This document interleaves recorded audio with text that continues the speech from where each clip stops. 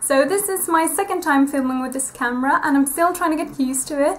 As I said, I'm not very good at technology, but I'm trying to learn how to use it in the best possible way. Since the lighting was horrible in my last video, I tried to catch the daylight today, but it's all cloudy outside, so I don't know if it's going to make much of a difference.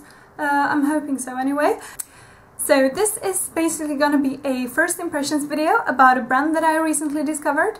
And I have not heard a lot of people talk about this brand at all, so I don't know if they're actually new or if they're just new to me. But since there aren't a whole lot of reviews on them here on YouTube, I thought I would try them out. So I got 3 of their eye products and I haven't used them a whole lot yet, but I have tried them and so far I'm really impressed. So the brand I'm talking about is called Beauty UK Cosmetics, and I have no idea if you can buy them in stores anywhere. You certainly can't in Sweden, so I got them online. I'm gonna put the link to their web shop below so you can check it out if you want to. And okay, I got 3 eye products from them. The first thing I got is their Metallic Eye Quad in number 5, pinks, and that one looks like this. Okay, I'm not sure if the camera will show its true colors. It looks kind of good when I hold it over here. Let's see if it'll still look good when I hold it closer to the camera. This is like such an experiment working with this camera. Okay, so that's basically what they look like. I'm going to show you swatches in a minute, but I'm just going to show you the second product first because I've swatched them next to each other. The next thing I got is their baked eyeshadow in the color 4, Beach. And this, this is massive. This is pretty much the same size as a MAC blush. And I wasn't expecting it to be this big. I thought it was, like a regular eyeshadow size. But it really is massive. And there's a tiny little brush on the back of it. Like you can loosen it like this, and then you get a brush like this.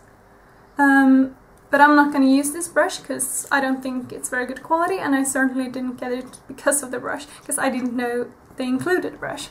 But the eyeshadows on the other hand are very good quality, and they look like this. They are so pretty and these colors go so well together. And I've swatched these as well on my arm, so I'm going to show you all the swatches now. Let's see if I can manage to do that. Okay, so those are these swatches. That's what the eyeshadows look like.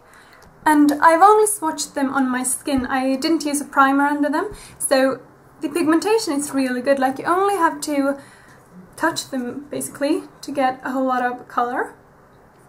Well, color payoff. So the last thing I got from Beauty UK is their Pearl Eyeliner, and this is in the color Rich Mahogany.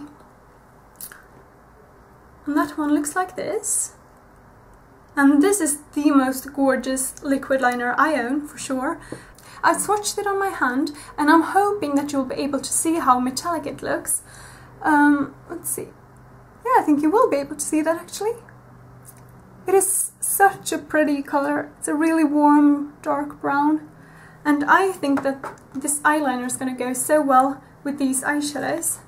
I haven't tried them together though, yet, but I'm going to. I just have so many eyeshadows to try out right now. But this, I've swatched it on my hand before, and it is so difficult to get off. Like, obviously you can get it off with a waterproof makeup remover or with, I'm guessing, a regular makeup remover, but you really have to rub it to get it off. So I'm guessing the staying power when it's actually on your eye is going to be great. Okay, so one thing I love about these products is that they are so cheap. I believe that they were approximately £3 each, and that is very cheap as it is. And that price included value-added tax, and I don't think I had to pay that because I don't live in the UK. Because when I actually saw my receipt, I didn't have to pay the full price that they said it on the website.